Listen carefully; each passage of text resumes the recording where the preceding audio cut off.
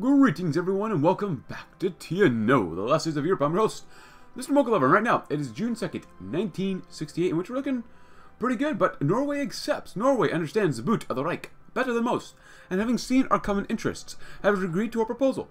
The Norwegian nation will now serve as our intermediary, with the Pact states easing tensions in the Reich.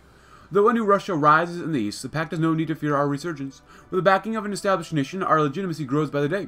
With Norway as our middleman, we can attempt to bargain with Germany as equals, not as conscripted slaves. The kicked dog looks his master in the eye. Slightly more growth, and Sweden rejects us. The gosh darn Swedes have rejected a reasonable and mutually beneficial proposal. Citing reasons of neutrality, not wishing to insert themselves into Pact affairs, the Swedish government has, in not so many words, told us that we are on our own. Though this situation is not grim, it is disappointing. Lacking Scandinavian airport hampers our claims of legitimacy and leaves us once more alone in the cold. Well, at least we got Norway. Actually, overall, we just barely touched Norway. And the Finns don't like us, obviously, because we beat them up last time, and we had a really good time. And make sure, oh, they've military access, huh? But yeah, that really sucks. All we got was Norway. But you know what? They actually have a greater chance of reaching out to the rest of the world than Sweden, so even though it is what it is. Regardless, right now we're currently trying to finish up the focus of cutting the chaff, which I think I read about yesterday. So, conditions we find ourselves in during the liberation of West Russia sometimes necessitated a certain lowering of our standards. Yeah, I think I read this about yesterday. So if you'd like to read this again, please go right ahead. But we're going to go ahead. We finished up this stuff. We can do jam and tea. We do get 50 political power, which actually would be pretty nice. Increase civilian morale by a small amount, but we already have that national spirit, so it doesn't make any sense for us to go down with that. I would like to get, let's see, some more political power. The Russian liberation breaks away. Well, maybe I don't want to do that either right now, just because I think we still get, we're still integrating a lot of areas. We still get a lot of equipment, don't we? We still get equipment, even though it's really not much. But it's still equipment that we don't have to produce right now. So, yeah, we could actually use that. So, let's do that one last. How about that? Yeah. More political power, stability, that stuff is all okay. We'll do this one, and then we'll do all this stuff. So, an outward-looking army. Not too long ago, our army was filled with factionalism, infighting, and corruption. Its ranks were swelled with incompetent and treasonous conscripts, and our officer corps was overloaded and politically untrustworthy. Although it was more than sufficient to conquer West Russia, the ROI was not the well-oiled machine needed to reclaim the rest of the country from the despots and criminals occupying it. With recent reforms, the fact has changed. The army is now slimmer and more effective, united behind the political leadership in the name of our cause. It's now time to look out from our own borders, and as the best trained, best led army in all of Russia, take the first steps towards total reunification. Absolutely. And as much as I'd love to do this, actually military morale is high. I would like to get a little higher, but that's alright. This stuff is good as well. I'd love to do more of this stuff, even though we can still do this stuff. So, in the comments from yesterday, there's quite a bit of support for us to go down either the business route or just go with the Democrats route.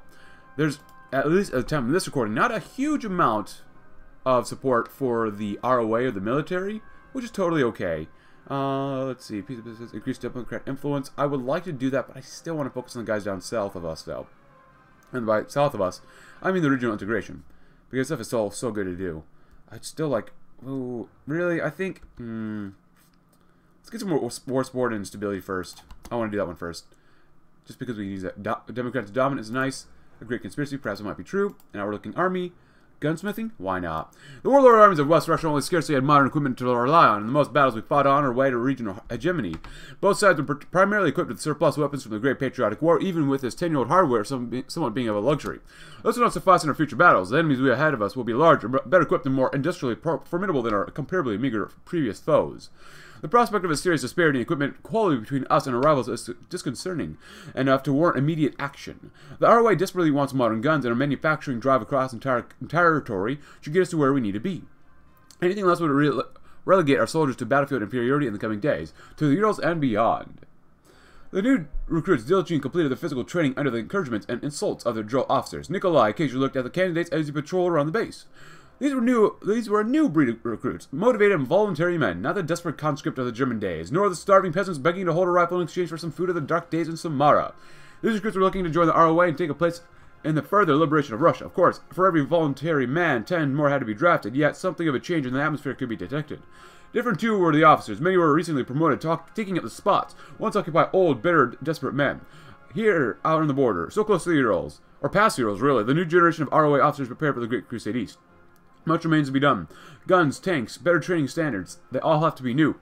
Yet Nikolai found himself hopeful. Changes were coming, and the ROA's enemies were right to fear the coming war, which is a good thing.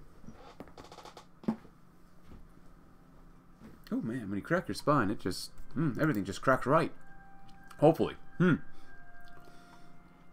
the Iberian Union has defeated, very cool.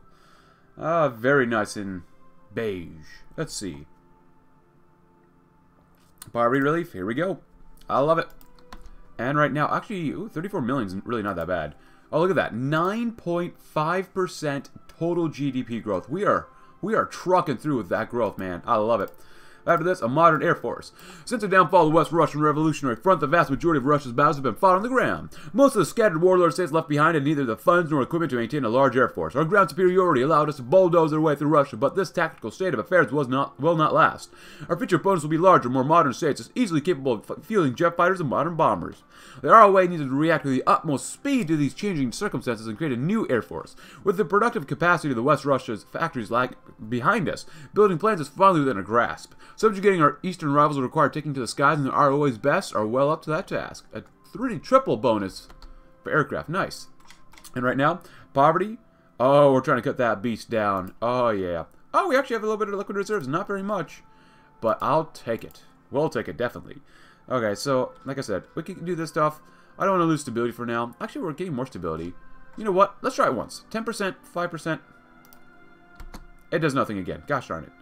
Oh, poverty relief, though. Oh, man. I want to do that, too. That's 75 political power. This is 50. Oh, the dam is done in 1968. Wow.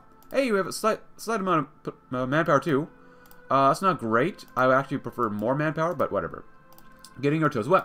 Unlike with our nascent air force, building a strong navy is a relatively mild concern, at least for now. The reunification wars ahead of us will be fought entirely on land or over solid ground, but still, it would be prudent to create a small navy, both to police the waters we do border and set up a framework for after we achieve total unification.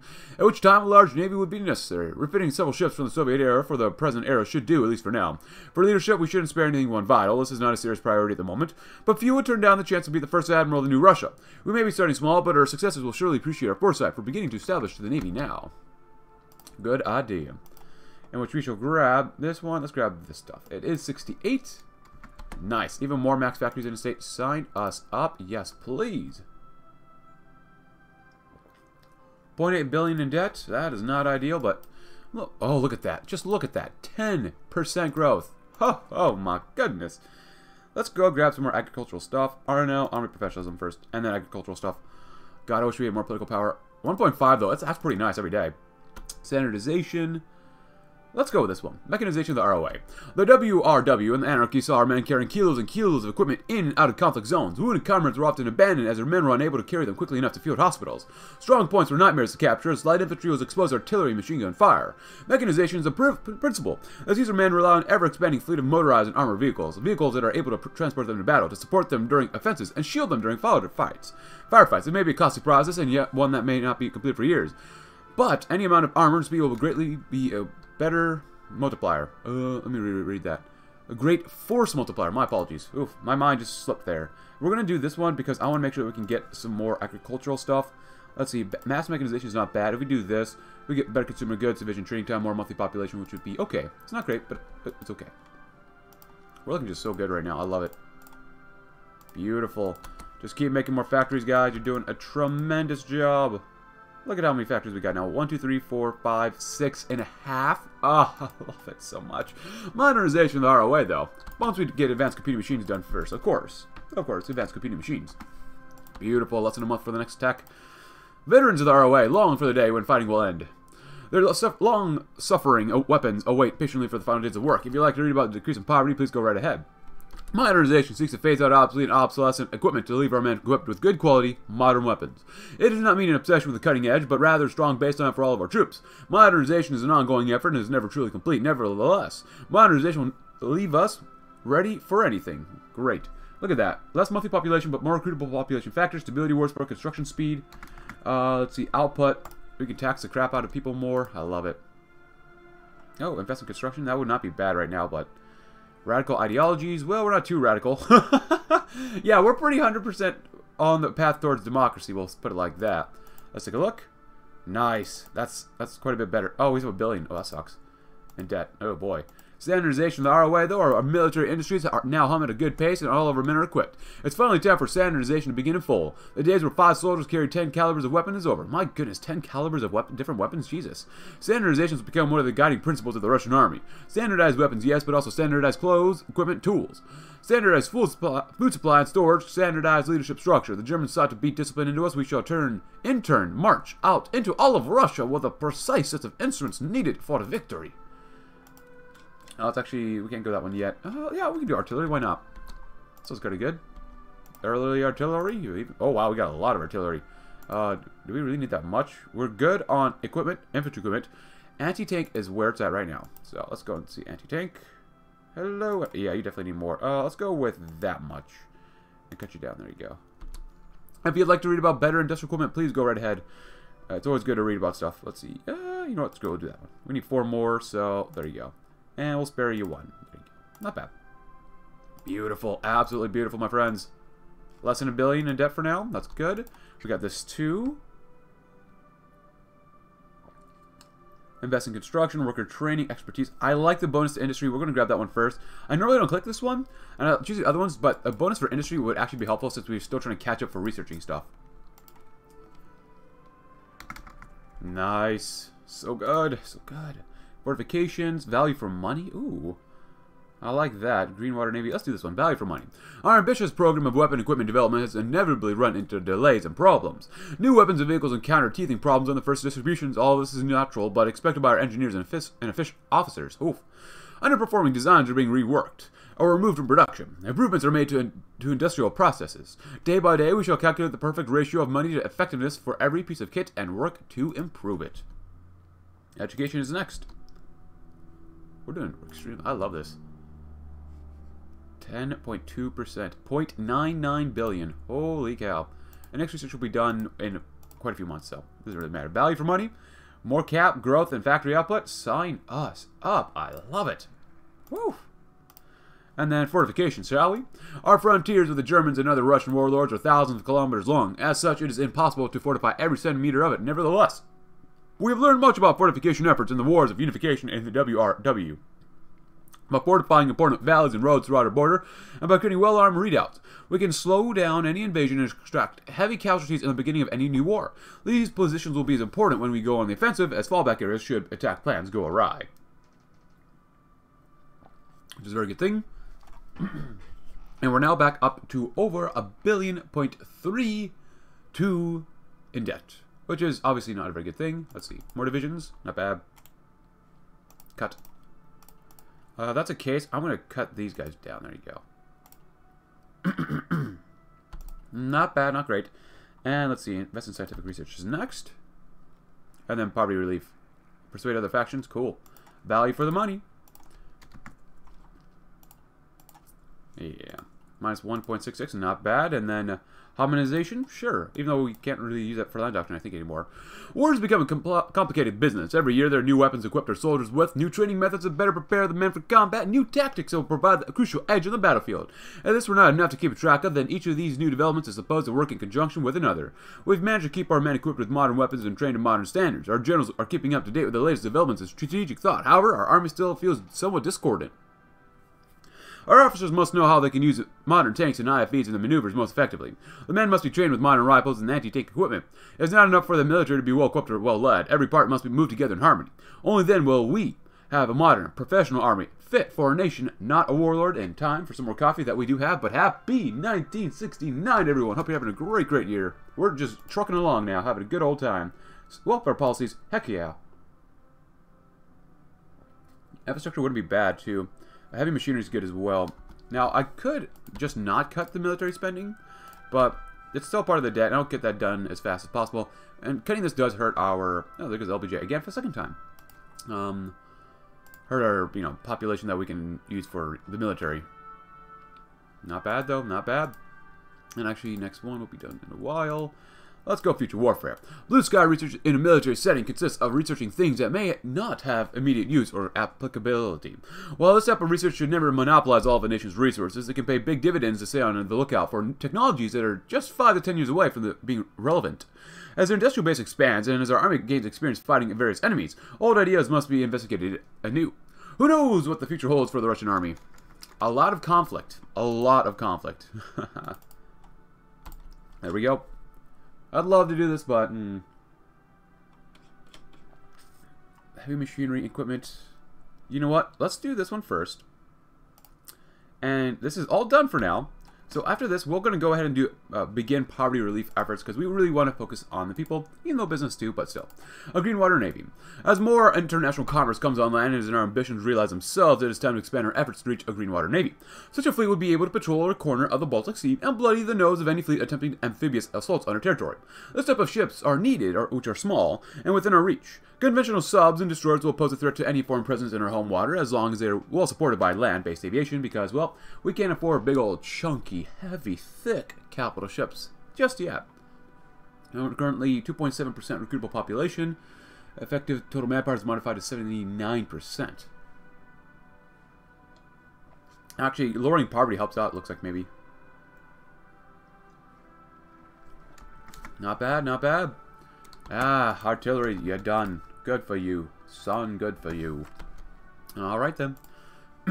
Actually, do we have something here? Yes, good.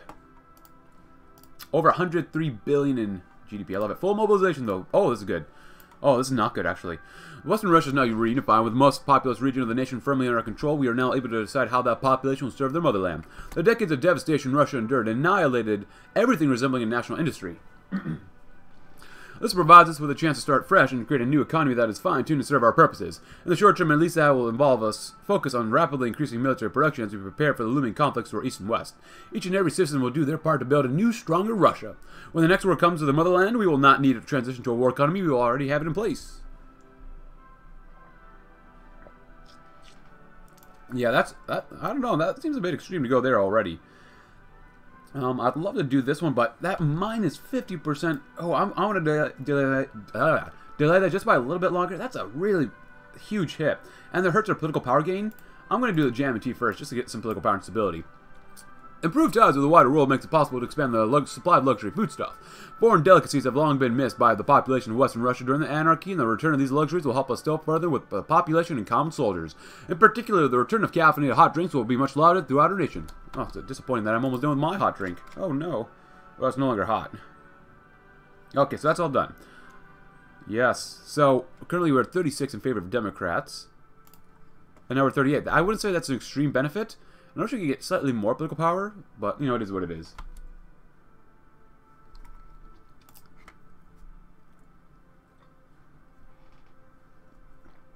Free dockyards, eh? Cool.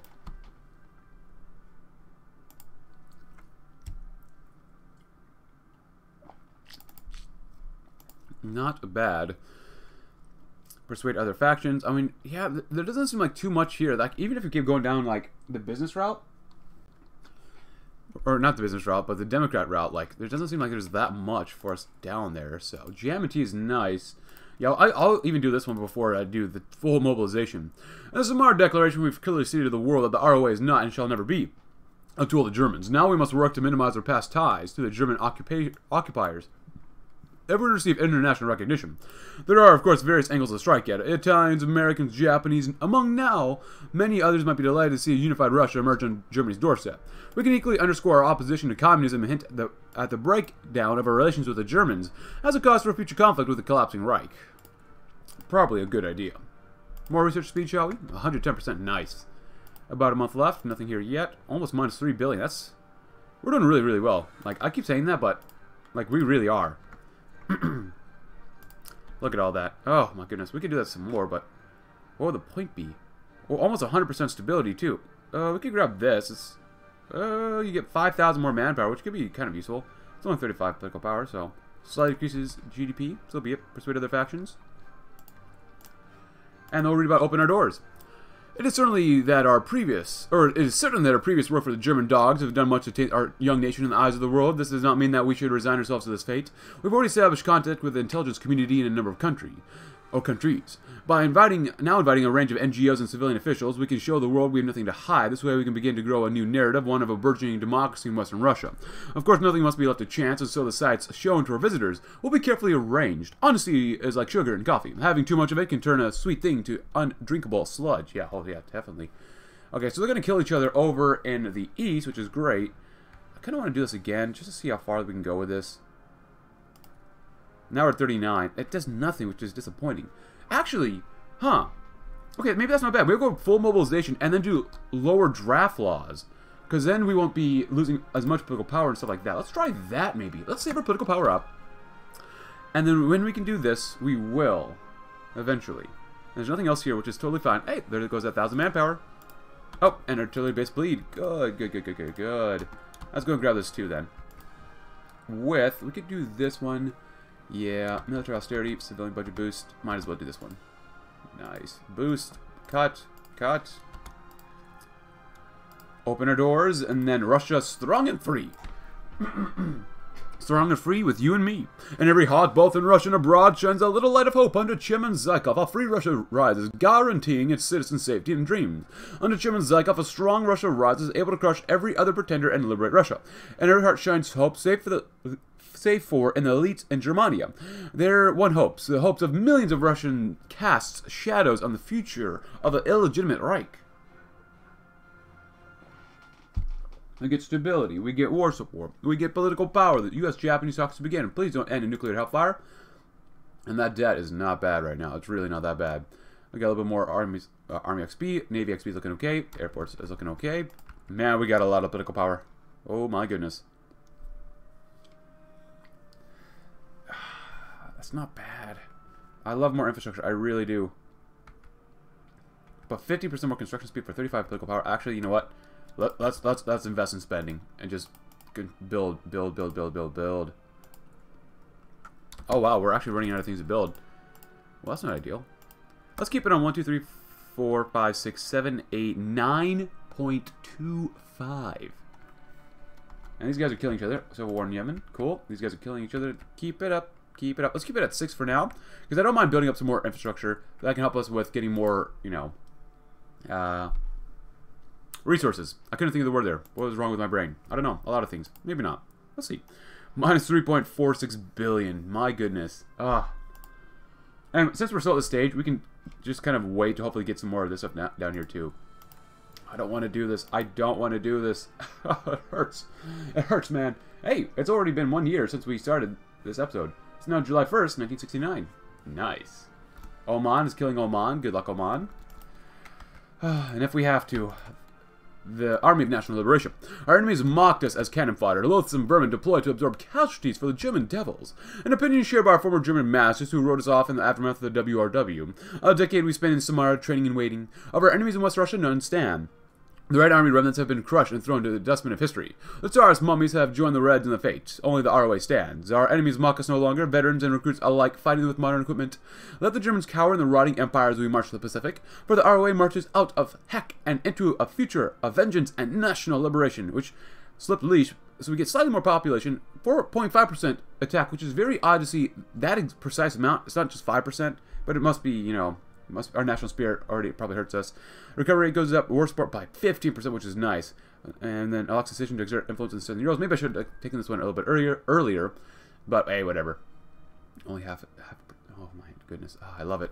I'll be interested to see in the future for the toolbox update for TNO if the economics will hurt or help societal development. Just like, you know, oh, you have a massive amount of debt. How would that hurt or help other factions? Or like, how would that help your society? How would that help or hurt the lower class? How would that help or hurt the better upper class, you know? I wonder if that's going to happen. Maybe, maybe not. I'm just speculating here, but it'd be kind of cool if it did. Let's see.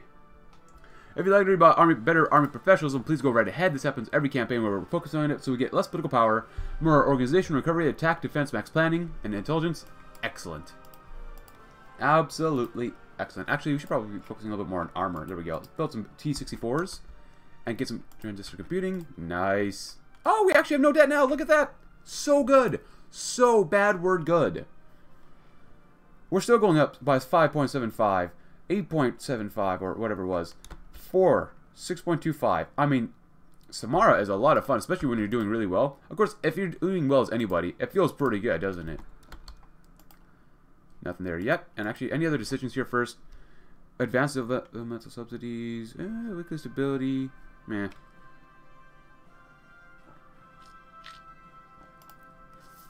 That doesn't do anything else. We're still at 40, so doing that just means nothing. So, by far and away, the Democrats are doing well. We have 286. We're going to need it when we take out these people, but they're just taking so long with their stuff. I mean, yeah, we can do this too. Oh, wait. Prepare for war? Oh, I guess we could have done beginning unification talks. Well, alright, well, whatever. Nice. Not bad, not bad. And, so that's it for the focuses for now. But let's go ahead and do this. We get 20% more stability that we don't need at all right now. More naval XP, which we don't need really at all. Exert influence in Kazakhstan? I think so. Let's get ready, boys and girls. And new territories? Oh, yes. More civilian morale? How much civilian morale can we afford? Oh, look at that. Oh, we just got 250,000 manpower. Because we're on full mobilization, probably, actually. Our struggle for the land east of the Urals wasn't an easy one, but we're the clear victor, and now our administration spans from the German-occupied Russia's borders to the west, to points well beyond the impressive Ural Mountains. But just because we won the battle doesn't mean that we've won the peace. Much work still must be done to ensure that we win the hearts and minds of our new populations over. It's time to prepare our new land for its integration into our fledgling democratic system. Already, Zykov's agents and administrators have been making inroads in western Siberia, setting up polling stations and educational areas to prepare the long-oppressed people of Siberia for the onset of democracy. Even isn't a perfect one yet. And we get more political power too. Oh, Army of National Liberation. Cool. We got something else to read. Military intervention. As much as I wanted, you know, not go to war with them, we're just going to get them done and dusted with. Anything else? Oh, we can't do any more social development, societal development. Actually, do we still get smuggling stuff? No. I don't think so. Corruption? We could lower that. I would like to increase some military stuff, maybe. Luxury goods for officers. Ooh, we might have to get down to corruption then. By a large amount. Well, I'll do that one because we have the political power for it. Investigate corruption. There you go. We lost some political power, but hey, it's still high. And actually, if that's the case, by a large amount. Now it's very high. There we go. Alright, we're very good. Alright then. The Army of National Liberation, after a long day of patrols and drill, and the newly minted Corporal Gennady Volkov sat down on his bed opposite his friend and longtime ROA member Konstantin Pavlovsky. The pair, alongside the rest of the squad, had finally been taken off of frontline action and standard troop rotation, and Volkov found himself oddly empty. Too surprised, he enjoyed his time on the front lines, even during the bloody unification wars against the Tsars, communists, and others. He had felt a pride in his chest as if he was doing something good for the first time in his life, and that he was working towards something greater than himself. But rearguard duty was sort of boring to the young corporal. As he pulled off his new boots, he noted how much comfier they were than the ones he had been issued when they first joined up. Storing his assault rifle, he recalled the days when he had been given a German Kar 98K, the bullet of which seemed to jam after every other shot. Now, what he and his entire squad, for that matter, were issued could seemingly be dragged through the mud and still work. The changes were incredibly apparent for the young man who had witnessed vast changes in his relatively short tenure.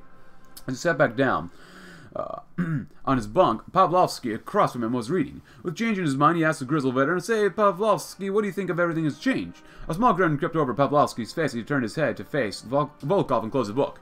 "I think that the changes are pretty crazy. If you told me 3 years ago that I'd be sitting here with a belly full of clothes that hadn't been worn by 3 of the people before me and a gun that works, I'd have told you that you're cravy." The man was notoriously laconic, but Volkov always pressed him for more. "Have you ever seen anything like this? I mean, when the army was forced to fight with the Germans?" Silence before Pavlovsky's response came. "Oh, God, I can't remember, it seems." He ran a hand through his silver scruff. "I can barely even remember the equipment they gave us. The missions we were given.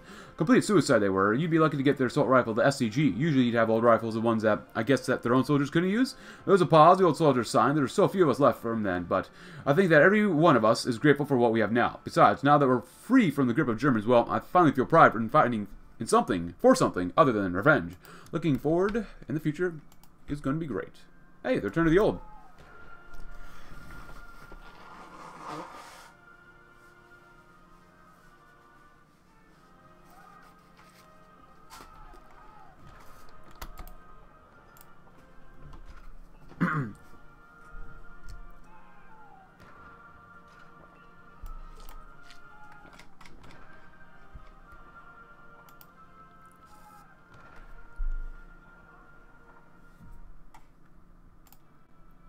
Well, good for the UK. Good job, guys.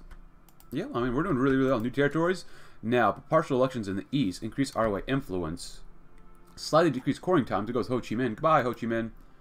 Into the atomic age. Let the Easterner run. Let's do this one. Since we want to go with this route anyway, so. Preparing the elections. Cool. No, elections not too bad. You get less stability, more political power. Controlled opposition. Let's do this one first. Actually, get more political power. So, regardless of how we plan on approaching the democratic question in Siberia, there does need to be some cursory preparations for the actual elections themselves. For years, the people in the region have suffered under tyrants and dictators, let alone before that, the Soviet system.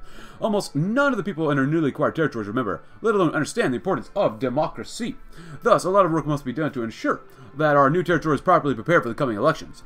People must be made aware of voting and how to do it, when, where, and perhaps most importantly, why. Furthermore, we have to look at the administrative side of things, creating voting districts, hiring administrators, and bureaucrats to ensure that votes are collected, tallied, and reported on correctly. And before we do anything else, I'm going to make sure that all of our soldiers are 40 combat with, and I think we're probably going to grab logistic companies, because that'll be good. I'm going to do this just because we have all this manpower now, and I want to make sure that we're not going to be demobilizing anymore, so we can actually use this, or use the manpower before it leaves us. And I would like to lower the draft laws too still, so. I wonder when we can take that, but it's going to be a while. That's okay. From chairman to do that. So, let the Easterner run. Despite what the army may want, Zykov is still the man in charge, and the chairman envisions a functioning democracy for all of Russians. Ultimately, our new citizens are still just that. Citizens of a republic, and thus, they should be treated as such. Of course, we will encourage as many people as possible to join and vote for Yedinstov, or Yedinstov. But at the end of the day, no free nation forces its people to support a party that they're not invested in. The people should be given a choice, a real choice, to determine their future. Let's ensure that their young and fragile democracy inspires real hope among the people. Invest, cut, invest.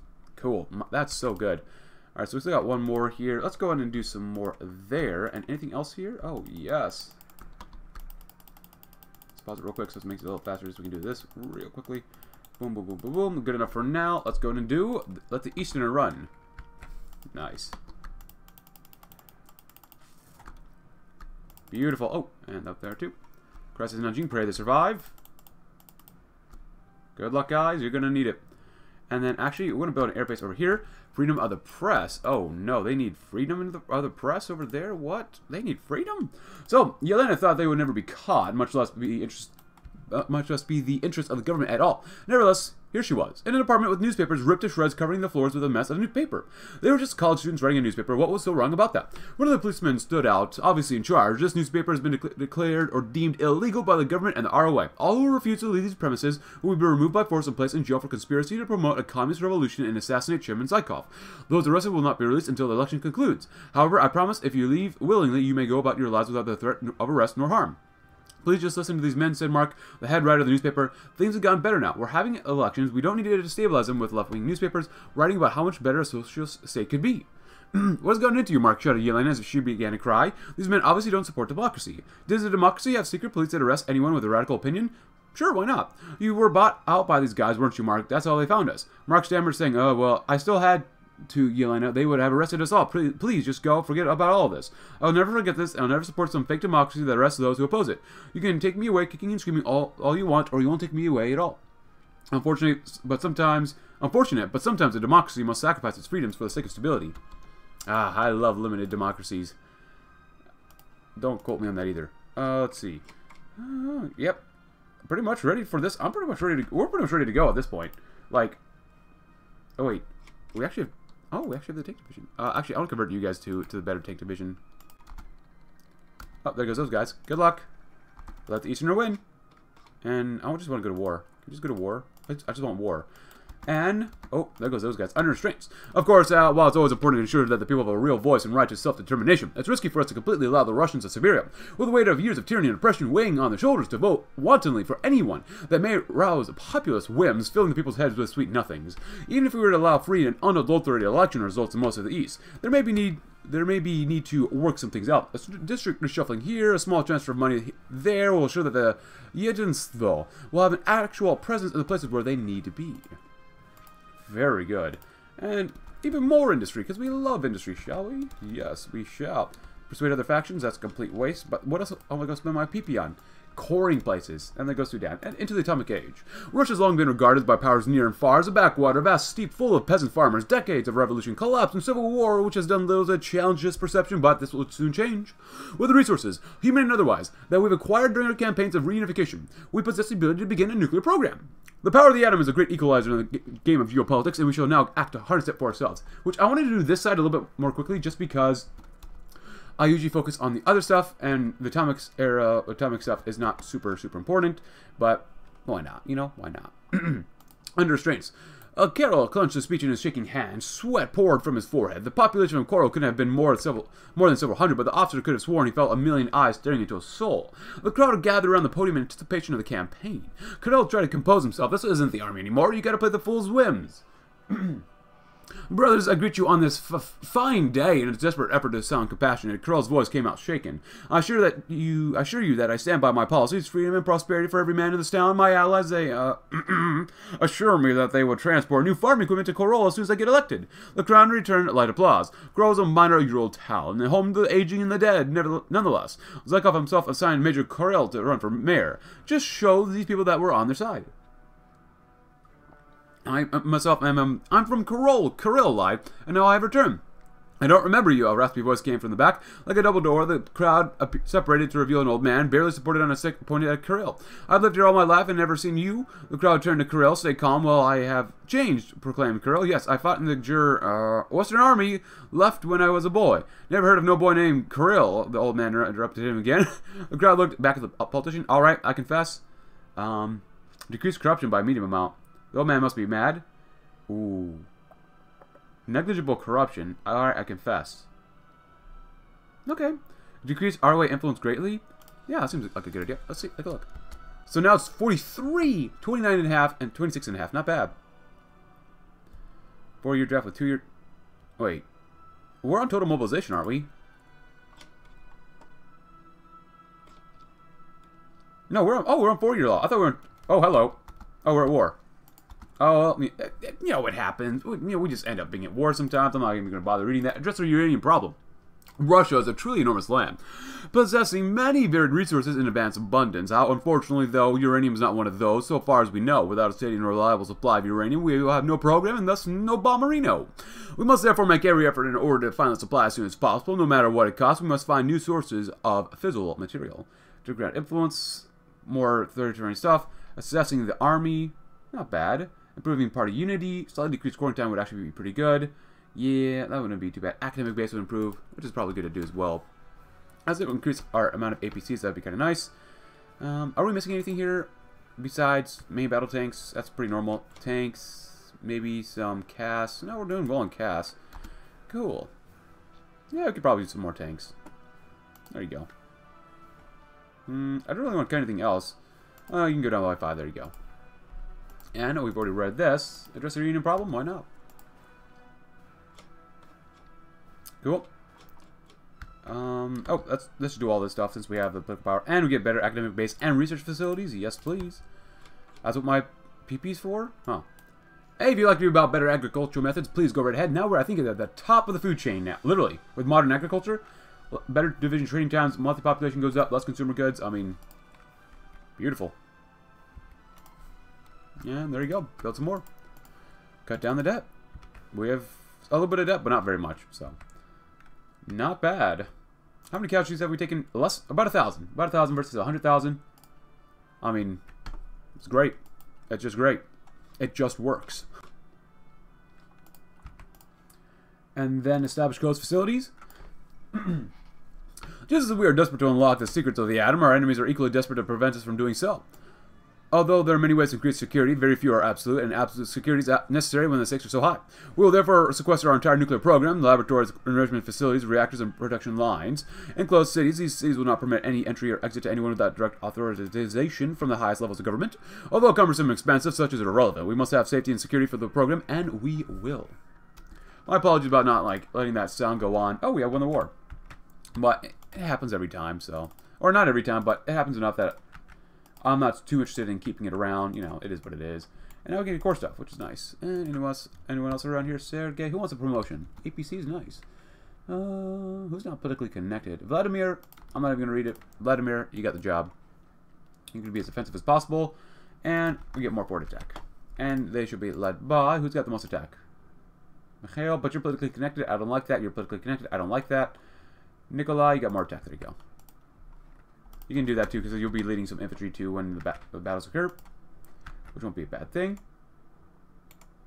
There you go. Very nice. Very nice. Research. Oh, we can do this first. So what is this? APCs. Nice. We're doing that. And focus a little bit more on APCs for now, maybe. And integrate a lot of places. Oh, wow, we didn't even have enough for that. Wowzers. Wowzers and Bowsers.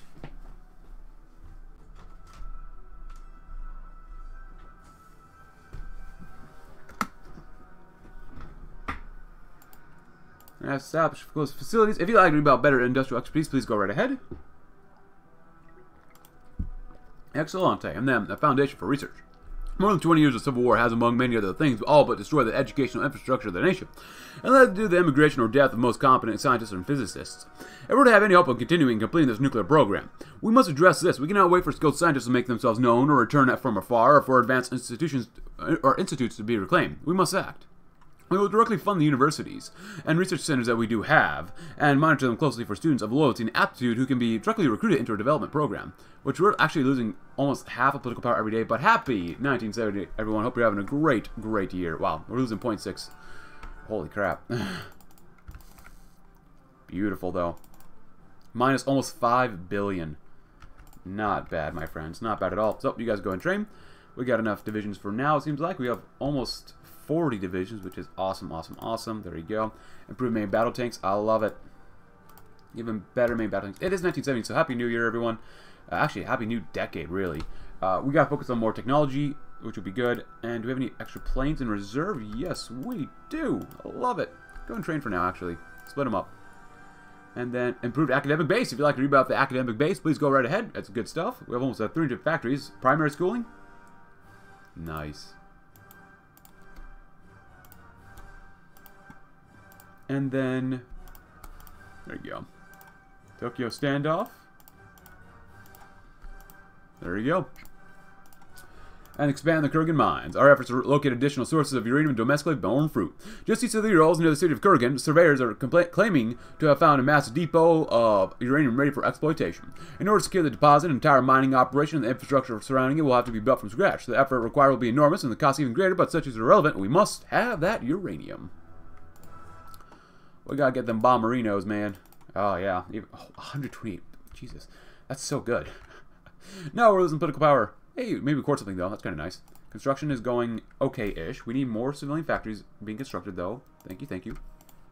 After that, we're going to go ahead and do source for material. If we cannot find enough uranium to support our program domestically, we shall have to look farther afield. Agents, legal and otherwise, will be dispatched across the world to research and investigate both known and rumored uranium deposits.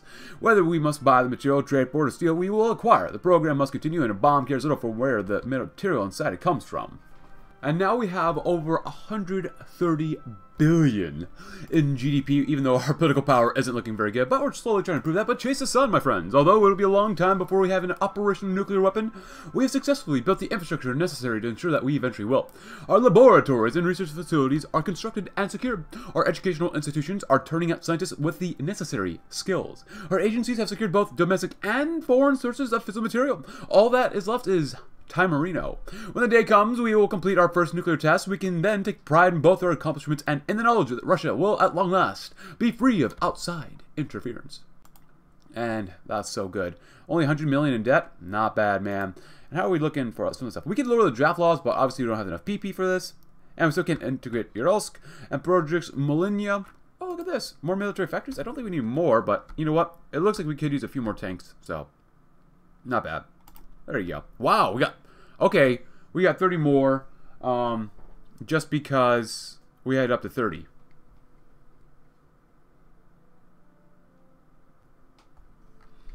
Not bad, not bad. Oh, we need more APCs as well. That's okay. We still want to integrate more places, so... Cut. Spend. Love it.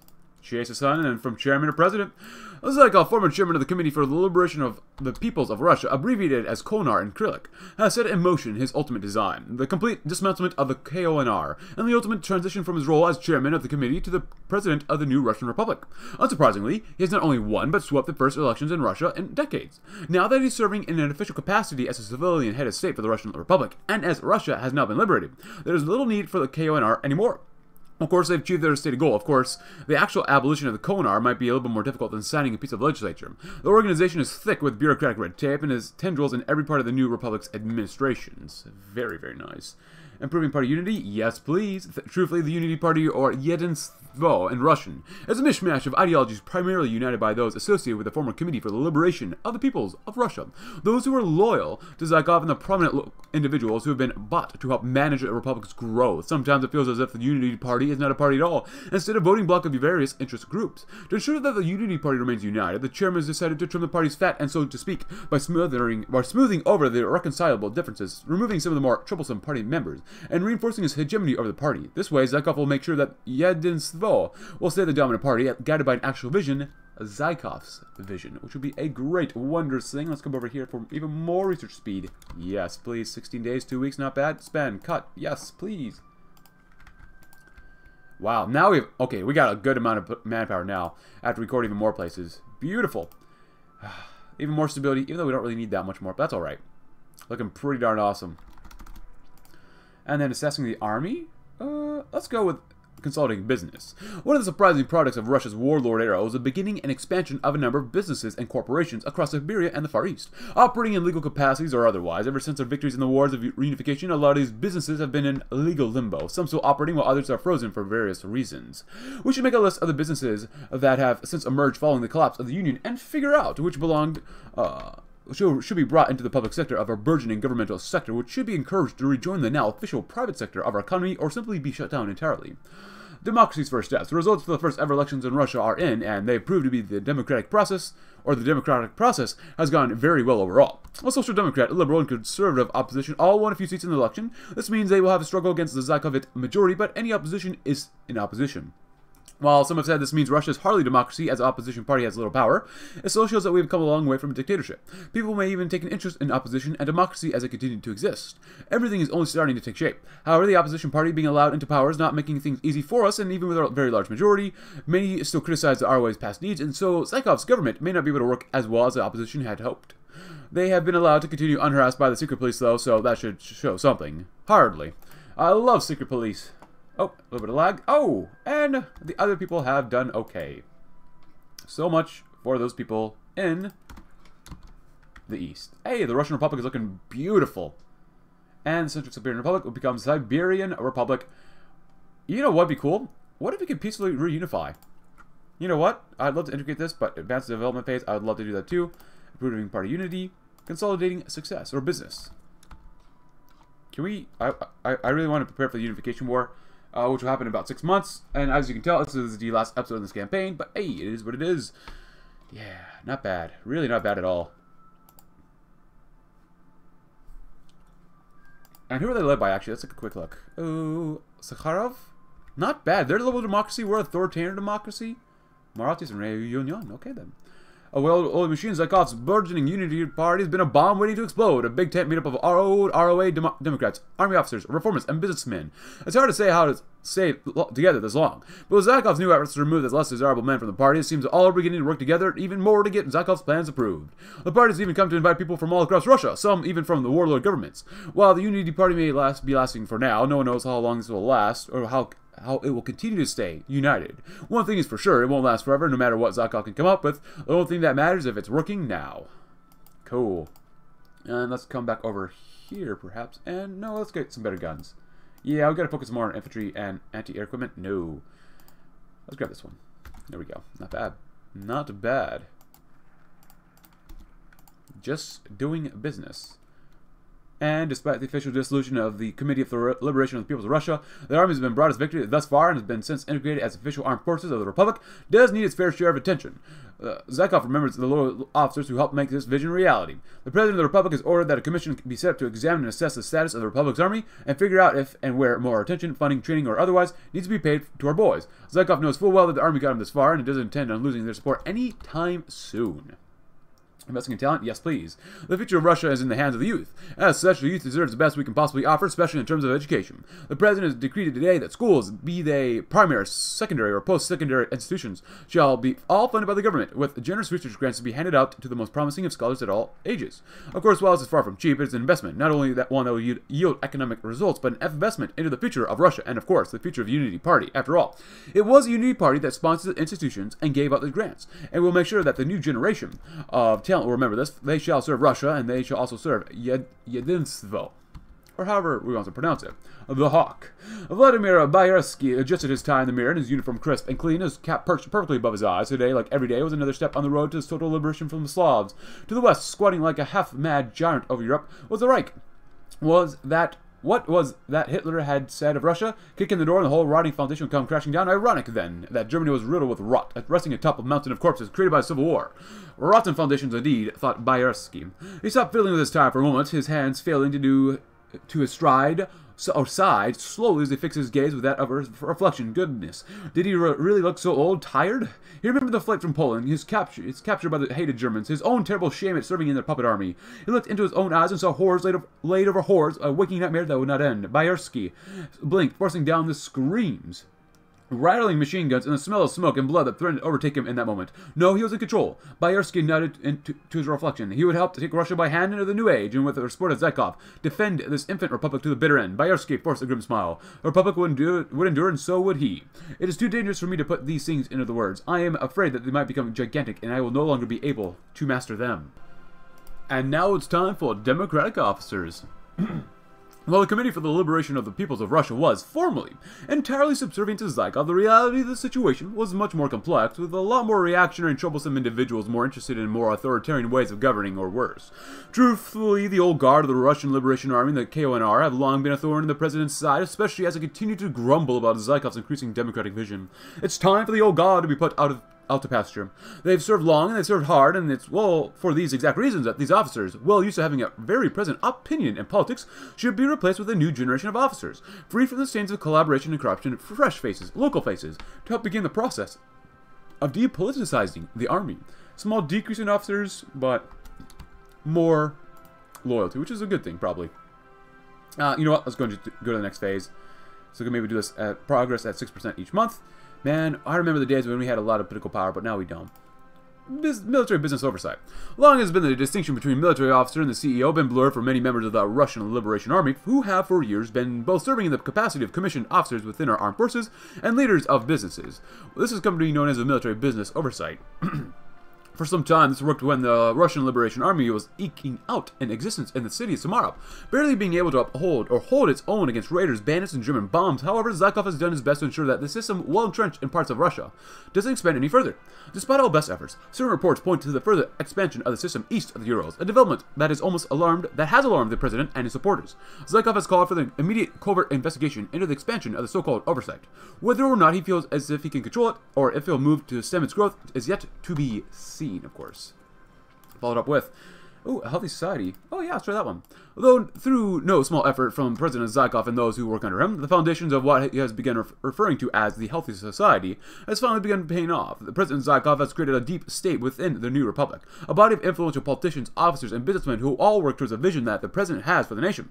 The industries that are booming, the people are feeling hopeful for the future and are slowly learning that the intricacies of Zykov's democracy, and most of all, the military knows its place and is closely monitored by Zykov's friends in high places. The dream of a true Russian republic has never been closer, and the President knows that now, more than ever, that Russian people must now be tempered for the future. More civilian morale and increased military morale as well. That's good. That's pretty good. Slightly decreased scoring time too. Not bad. So we're done with this. I want to make sure that our infantry is actually good enough. So we'll go with that. And oh, this will be done very soon too. Nice. I still would like to do a little bit more for our tanks as well. Getting more breakthrough would be very, very good. I mean, the breakthrough's already probably pretty decent, but that's all right. Let's invest. I am finished. Zykov scanned the report several times. Silence and control the meeting room for 10 minutes now. Vladimir stared at the chairman with a blank expression. Finally, Zykov let out a deep breath and slowly restarted the conversation. So, Major Vladimir, can you please explain why these documents here, taken from over 30 different sources all over Russia, claim you to be the simultaneous owner of We Paint Houses Ltd., T-Man Metalworks, World War action figures, 3 restaurants on Vyatka, 2 mattress stores, and you are considered to be the mayor of an non-existent Durakgrad. The officer inspected the papers, letting out a loud hum and appearing to be deep in thought. At first, Zykov expected the man to come up with an excuse. 5 minutes passed, then 10, but Vladimir kept flipping through the documents. Vlad! Zykov reached across the desk and grabbed the papers out of the soldier's hand. You are an army man, you just can't go around owning 100 different businesses. The major remained still, not unlike a child being scolded for misbehavior. The chairman forced a smile and leaned in, whispering, Vladimir nodded for a second. Well, see here, Comrade Zykov, it all began when I heard about private Zykov jumped out of his seat, shouting, I don't care. Explain why an officer, you, have all these enterprises. Vladimir was shaken, but recomposed himself. See, I'm a businessman. Zykov fell down in his seat and dialed up his enforcers. Resigned to the same speech for the 3rd time. I think that one's the more appropriate one for us to do, and a healthy society. Oh, yes, please. Yes. Oh, we have political power. Look at that. I love to do that, but let's integrate Urals because we're going to need all that political power or manpower and stuff like that. And I suppose shortage has adequate number. We'll increase that anyways, hopefully. Smuggling operations doesn't even matter. We're not even doing this anymore, so this literally doesn't even matter. I don't care about that. And let's see. Tool procurement. I want to go with this one. Also, off screen, we did get better research facilities. So now we have outdated research facilities, so we lost some political power, but hey, whatever. It is what it is. We can close out for now and read the next focus, shall we? New partners in the East. Some of Zykov's most powerful allies were the various powerful and influential businessmen in Western Russia and the Urals. Not only did they found him in return for what they believed would end up as a beneficial partnership between them, they also actively worked with the now president to make sure that Russian economy would be, in time, rapidly revitalized. Of course, while the eastern half of Russia is much more sparse in terms of people, let alone wealthy businessmen, they certainly still exist. We should scour our new territories to find anyone who would be able to forge similar connections with the president and the party in return for the local support for Zykov's agenda, increase business influence and GDP, and slightly decrease quarantine times. Sign us up. Yes, please. Spend/invest. Like Wall Street bets. Cool. Yeah, we'll also do this one. Cool. Unity, this really does nothing for us, so there's no point in seeing that or keeping that open. And then we shall do the military on the march. The Russian Republic, while finally reunified and stabilized to degrees, is a new state in a turbulent world where power shifts rapidly and tensions run high, the smallest of diplomatic slights. In this world, it would be a fool's errand to neglect a nation's armed forces, and the president has no intention of doing so. The army marched to victory, marching east and pushing our rivals out of their bunkers, cities, and barracks. Now our army must continue to march, to train, drill, and be ready for any future threat. A generous amount of funding shall be bestowed on the army to keep them happy and combat ready for when it comes time to look west and liberate the last of Russia, working with the new regime. Being a regional governor wasn't easy, and being the regional governor of Omsk was even worse. Alexander wasn't fond of his job, wishing more and more that he become governor of Sverdlovsk instead of absolute heck Omsk was. He had all his mixed feelings about the new regime, the ROA. From what he had heard in Sverdlovsk back in the day, they were traitorous dudes from Western Russia.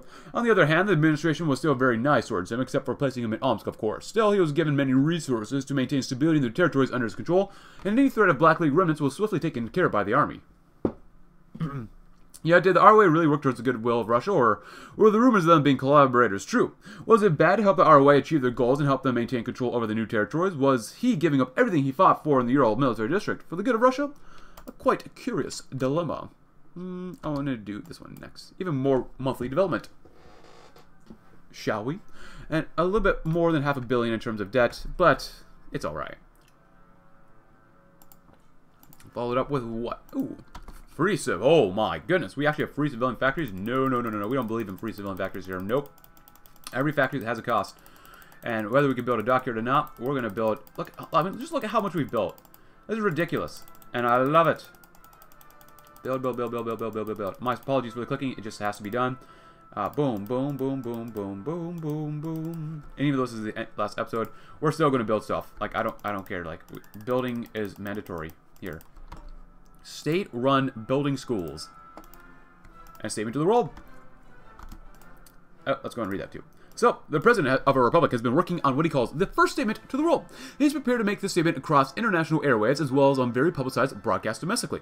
Zykov has formulated what he believes is the best path forward for Russia in the international sphere, now that he's finally unified the nation. Emphasizing the strength of Russia and unilaterally denouncing the Nazis as criminals and warmongers, Zykov also intends on praising the efforts of the U.S. and the Organization of Free Nations, which he believes will bring the republic closer to the West. And by extension, those best equipped to help Russia when the time comes to push west and make the whole of ROA's long journey towards a free, strong Russia. Changing generations, Pavel Alexandrovich Kovalchuk had swallowed his pride to join the new Republican Army all the way from western Siberia. He had reservations. How could the former German lapdogs claim to be saving Russia? But they were clearly the winning side, and he'd been a fool not to join them. That said, the weight of the ancient Kar 98 in his hands hardly felt like winning, and so he hadn't come all the way to fight with a German rifle. Sergeant, how can I fight with this? Pavel spat. We will fight as the rest of us do. Radoyov.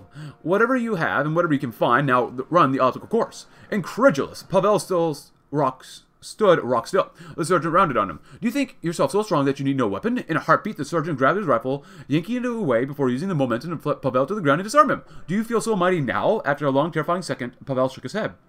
This gun will not shoot straight. It will jam. It will break before the year is done. The rifle jabbed at Pavel's ribs, but it can still kill, and it has killed many who are stronger than you, who are equally helpless. And until you know our desperate struggle of fighting from nothing with this butcher's tool, you will not be strong enough to save Russia. From suffering comes strength, which is true. We all need struggles and things to overwork in our life to make us stronger and better. So good over here. I really want to peacefully reunify. We should be able to do so, right? They're little Democrats. We're authoritarian Democrats. And now we finished up our entire focus tree. Which is, honestly, to me, pretty gosh darn wild that we've done so before. Oh, this looks a little different. 1971. Absolutely wild. Let's go and do this as well. State of the party. I mean, we can invest in this, but we're by far and away the largest group here. So, yeah. Burgundian bunkers? Oh, boy.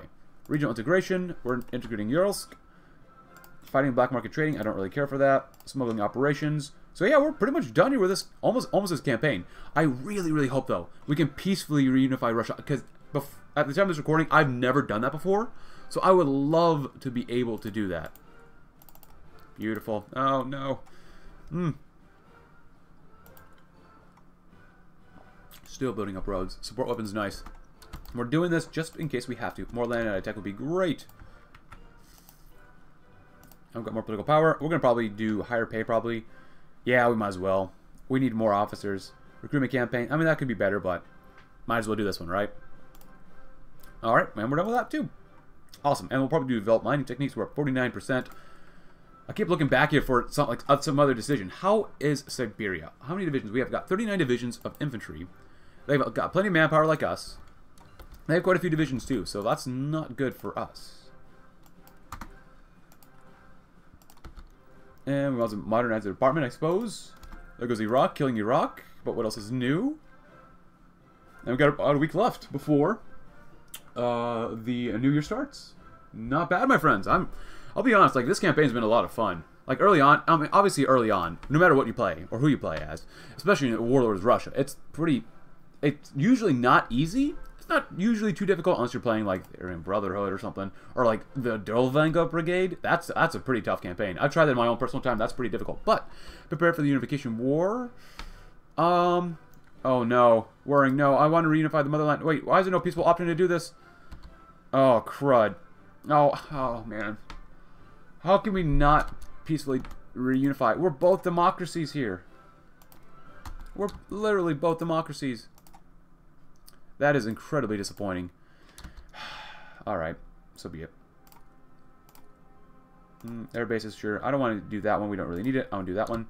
And then we get way more political power. I don't mind doing that one too. Cool. That is so disappointing. I guess if we have to. A grand showdown? I mean, it doesn't make any sense why we can't do this and help each other out. They have 100. Wow, they don't have any factories compared to us. We all roughly triple. Or almost triple their factories. That is so disappointing. I want to peacefully reunify. Cryptology? Can we not do? There we go. Cool. And who can we get? Gennady Sbolovev. Yeah, and we're done with the focus tree completely. So Yeah. It sucks. Military austerity. I probably shouldn't do this, but we're going to keep doing this anyways.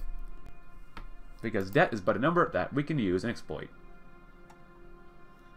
She got more radar, but that's alright. Roads, well, they're under construction. Fuel, really rubber? We can maybe work on one. Well, maybe we can't work on one. I've already filled up all the slots here. Holy crap. Oh my goodness. Let's go do raise emergency dudes. We don't have to do that, but that'll help our preparedness.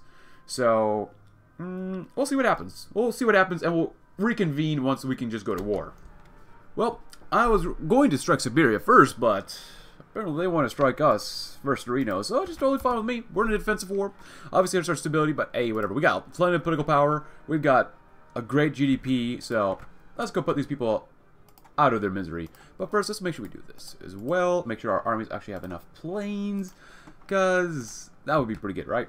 I go do that, and then you guys come over here. We should have enough planes for this. And actually, do we have any more planes, actually? Do we have any more? Nope. And how about you guys? You guys are casts. We should have enough casts. Well, not a lot, but hey, we'll take it.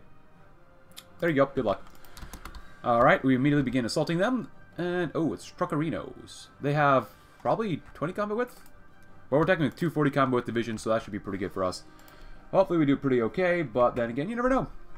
They're attacking us, we're attacking them. They've lost 9,000. They've up to 67 divisions, more than us, probably, or maybe even equal. You never know. But I'm honestly not too worried about this war. I mean, this is why you make 40 combat width divisions in Russia. Just because, overall, it's almost impossible to beat 40 combat widths. Especially if you're trying to defend against 40 combat widths. Oh boy, just, ooh, it's not going to work. I think I'm done cutting the budget, or expanding. No, screw it. Actually, let's spend more money now. I know it's a sin sometimes to spend more money, but we even have a deficit, like when we spend more money on our soldiers, so. Go right ahead, guys. You're doing a great, tremendous job. I really, as I said earlier, I really wanted to, you know, I'm not even going to read this, just do whatever. Reunify peacefully. Like, there's so much potential for us to reunify peacefully. We lost 7,000, 8,000 versus 50,000, so, I mean, there's really no hope for these guys.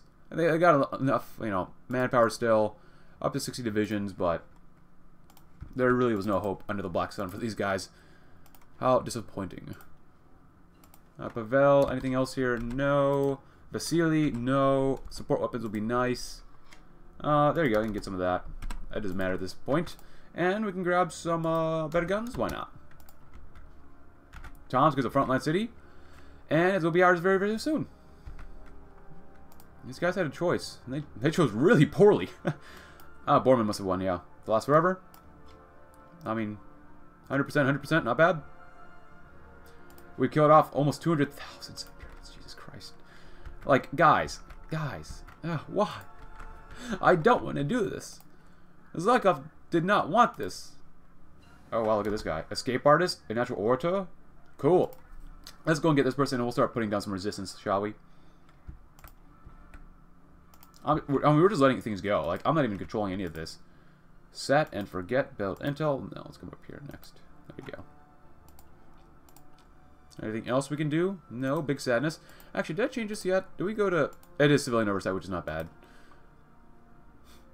It's so sad that it just had to be like this. It just had to be like this, didn't it? Altay and cut all those guys off in the south. We've killed off over 1/3 while losing 25,000 soldiers ourselves. I mean, this is bonkers, as some might say. A little bit of damage. Not a lot of damage, but enough that makes us feel pretty good about ourselves. And then... some more core armor. Nice. Hey, we get them off. Beautiful. Teach them a lesson, shall we? Oh, wow. We got a lot more debt now. That sucks. But it doesn't matter. 167 billion in terms of GDP. I love it. 6 attack. My goodness. Cut off almost 500,000 of them. Oh, it's definitely going to be over 500,000 once these guys are dead. Oh, our tanks are not looking good now, are they? We have 5 tank divisions. Look at that. We must be out of a lot. Fighters not looking good. Anything else? Yeah. Oh, that's not looking good at all for main battle tanks, but at this point, it doesn't matter. I hope... when TNO 2 comes out, I hope we can join the OFN. That was one comment from... Iran fell apart as well. From yesterday, like... TNO 2 will be interesting how it'll be set up, especially with us. Like, with us... choosing, you know, focusing on the military versus the ROA, or the ROA versus the businesses versus the Democrats. It'll be interesting who gets selected to lead and how we will like join the OFN and stuff if that's possible, which we probably would be able to. So, well, we've lost 40,000 versus roughly 600,000. Not bad. Yeah. Actually, they shouldn't be able to survive for much longer.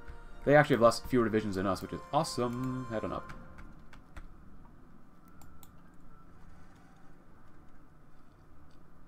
Samara's a lot of fun. I'm glad someone recommended that I play Samara.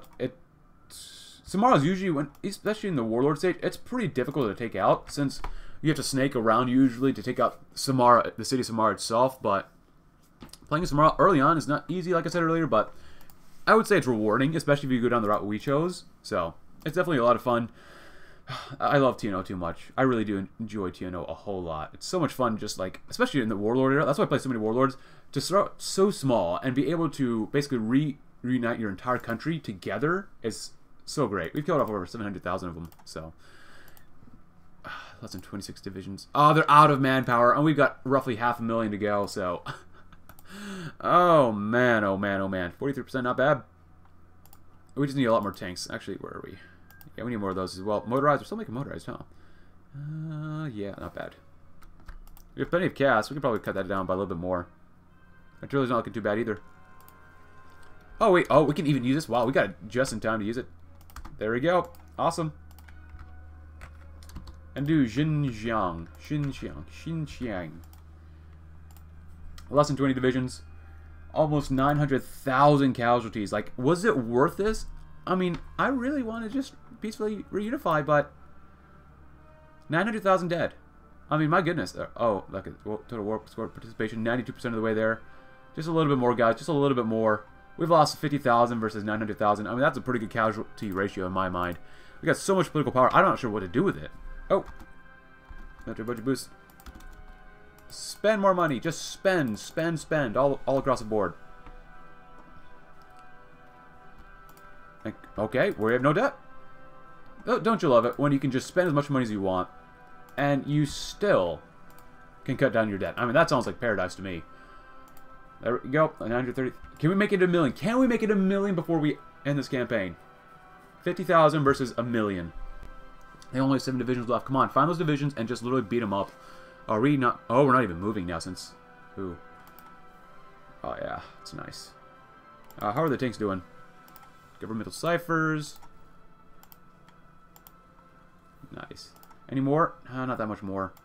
Come on, let's move, move, move, move, move. Oh, there goes Iran. Oh, they're done with the Civil War. Nice. Hey, Israel's here too. Look at that. Mr. Begin. German wreck led by Daddy Borman. Oh, shield. Ever vigilant watch. All right. America's probably doing okay under LBJ. Italian Empire. Well, they're Fanfani. Hello, Fanfani. Conservative democracy, huh? All right then. Oh, we must have made another division then. 22 infantry divisions. I mean, this is beautiful.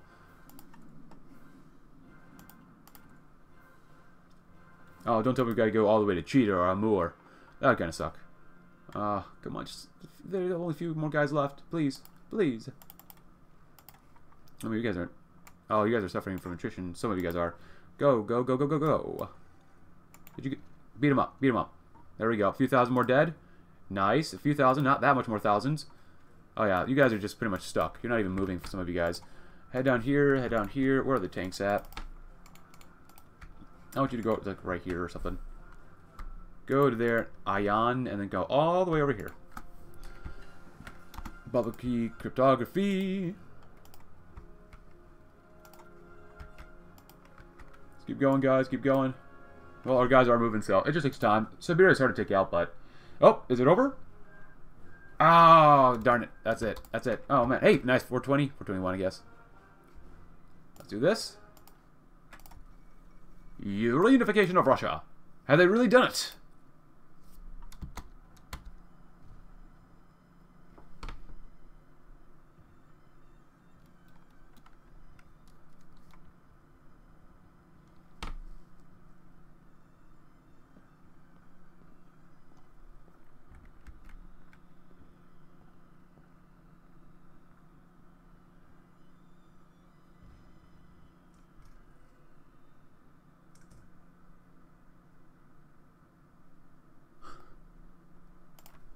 Okay, I think that's it.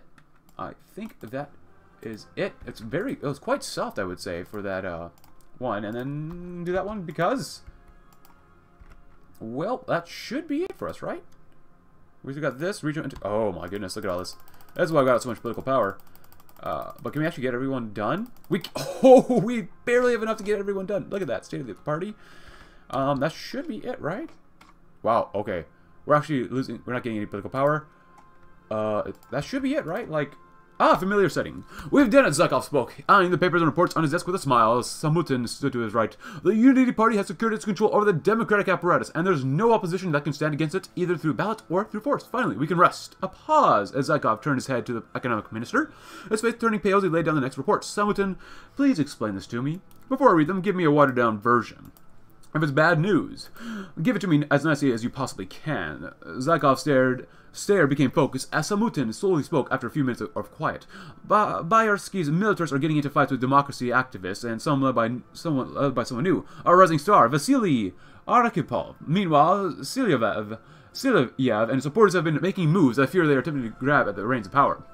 For a moment, Zykov sat with an expression of bewilderment on his face, followed by a dawning horror before finally lapsing into a very, very grouchy mood. You may leave now, he barely heard himself say it as Samutin darted out of the room, leaving Zykov alone with the reports on his desk. The drink he was just about to pop open in celebration and out of view of the public eye, photographs. Vlasov, Sergei, even Oktan, all standing with him at some point or another, talking and plotting and planting daggers where no eyes could see for a time, and now here he was, eyeing the reports of growing factionalism and plots within the party. After a few moments of contemplation, he simply cursed once more and opened the bottle with an expression unchanged. Nostalgia was not always a feeling one wants, and that finally is the end of Samara, which actually, I should say finally. I mean, Samara, like I said earlier, is a lot of fun. We almost have 200 billion in total GDP, but we didn't even reach 1972, but that's alright with me. Deficit's looking great, the total GDP is looking fantastic, and we have no debt, which is something I really strive for, even though we could cut down the military to improve things, but regardless, this is the end of the campaign. If you enjoyed it, leave a like, subscribe if you're new, check out my Discord link in the description below. Let me know in the comments below who else I should play as. I know there's people who want me to play as different forms of the UK or England, but thanks for watching, and have a great rest of your day.